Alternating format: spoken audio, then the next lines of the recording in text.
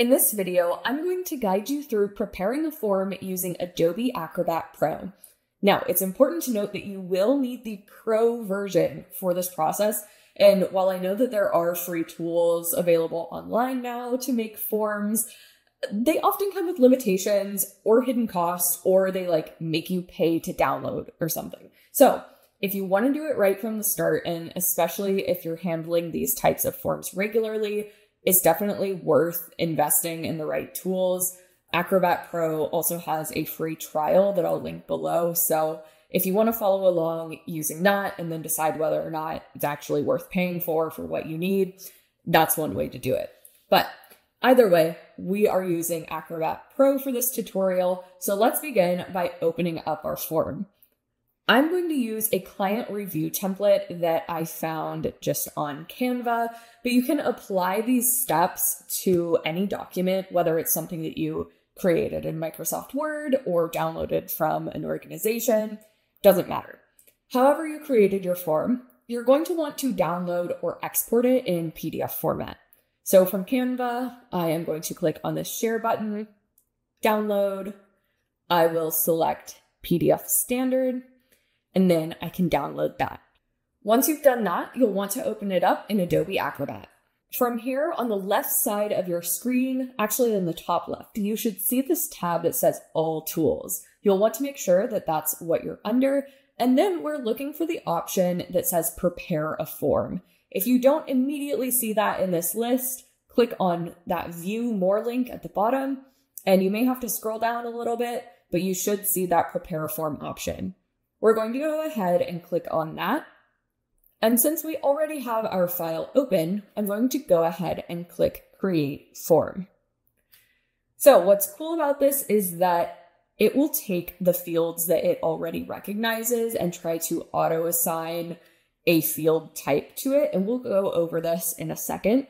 And we'll also double check and make sure that these are correct, because it does not always get these correct, but it gives us a starting point. So I'm going to close this tab on the right for now. And let's quickly review some of these field types. So a text field would be obviously for anywhere that you need to type something. Image field, if someone needs to insert an image. We have checkboxes, which Adobe has already tried to identify for us. Radio buttons, which we're going to use for these yes, no options. Usually radio buttons means that one can be selected at a time, whereas checkboxes, you can select as many as you want. We won't be using a drop-down list or a list box in this particular form, but those are options that are available as well. And then something cool is that you could add a button at the bottom of your form if you want someone to be able to download, print, or submit this or anything like that. We have a date field. We have an e-signature field, which we will use down here as well.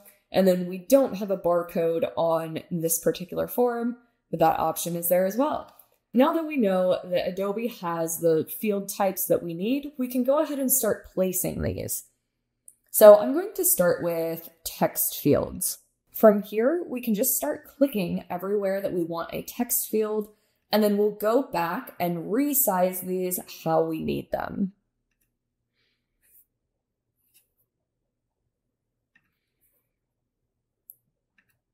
Perfect. Next, let's do our radio button fields. So over all of these circles, I'm just going to click and place one of these radio buttons.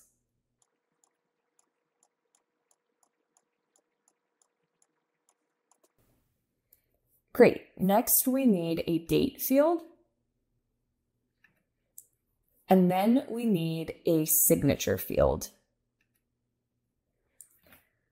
All right, so now we can go through and start formatting these fields for what we need. So for the name, phone, and email, I'm just going to adjust these boxes to actually fit our design.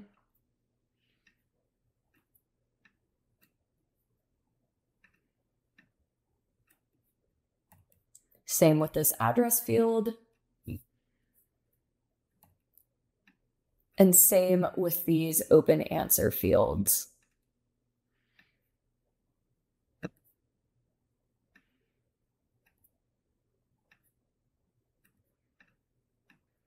All right, so let's go back up to the top where this address field is. So for the name, phone, and email that people are entering, they really only need one line for that, and it's likely that the information they enter is going to fit in these boxes we provided just fine.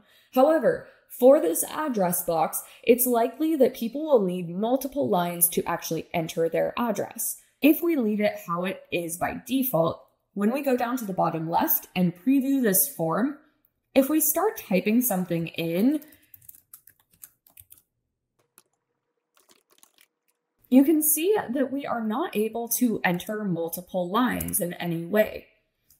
If this address was even longer, this information starts getting cut off at the end. So let's go ahead and fix this. I'm going to exit the preview.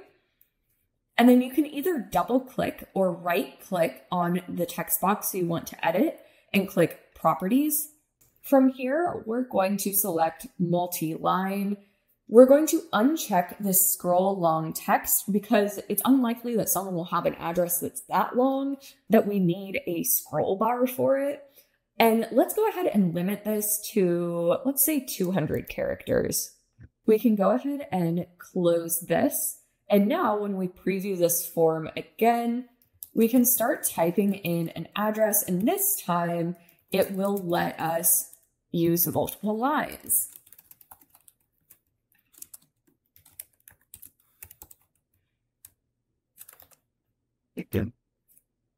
Great, so let's move on to the rest of the form. Just to keep this consistent, I'm going to go back down to those other text boxes and do the same thing. So we'll do multi-line, and for these, I actually will leave this scroll long text enabled, and we won't limit the number of characters. I'll do the same for this box. And now when we preview these, if we just start typing,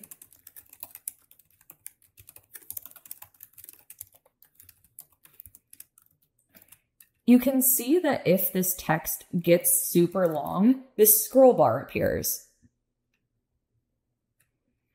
And same for this text box.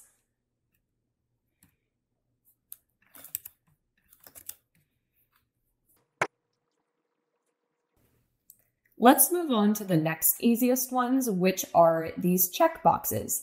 So with checkboxes, any number of these can be selected at the same time. So in other words, if you check this one, it's not going to uncheck any of the other options.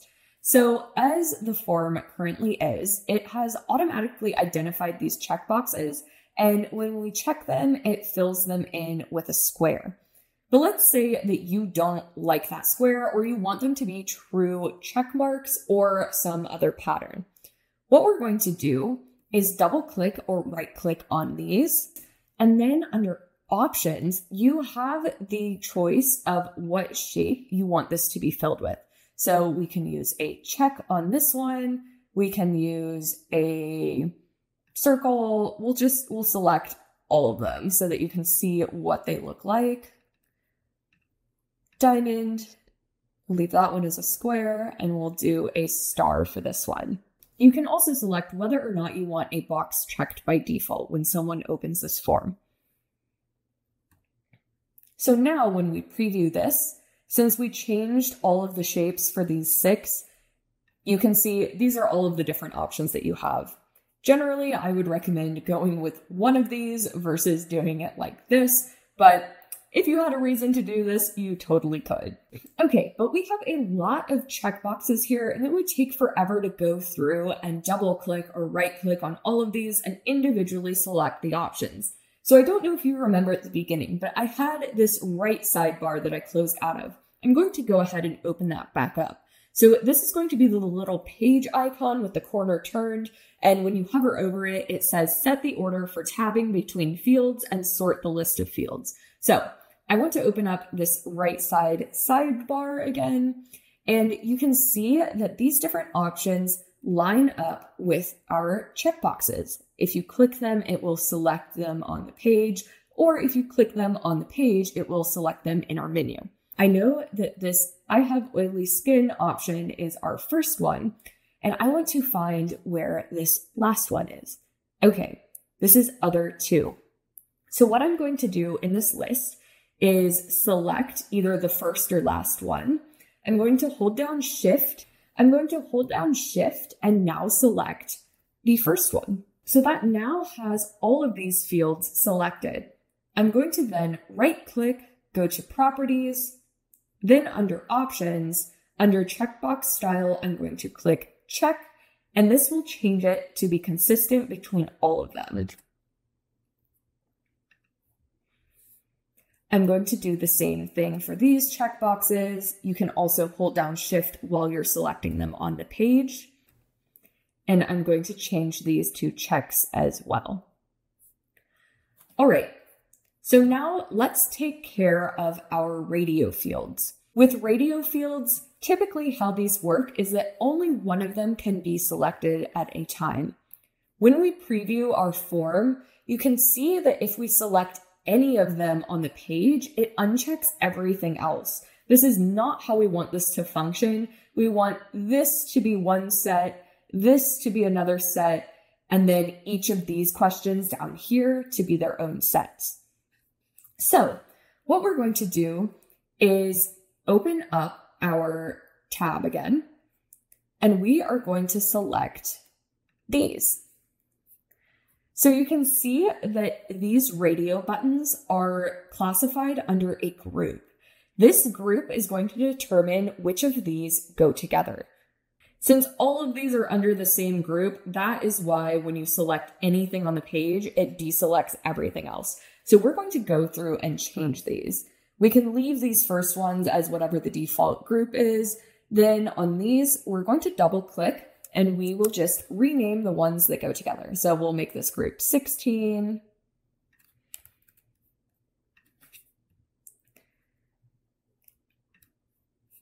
You could also name it what the question is or something similar if that is easier for you.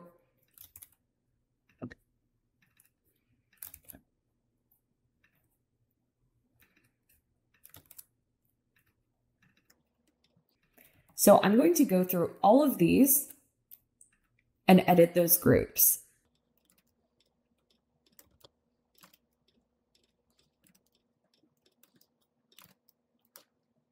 If you have a super long form, I would definitely recommend using the question or field name or information to identify these, because now when we open up this sidebar, we'll be able to see which of these go under which questions. So if you accidentally do anything wrong or anything is under the wrong group, you'll know what it is instead of it just saying group 15 or group 16.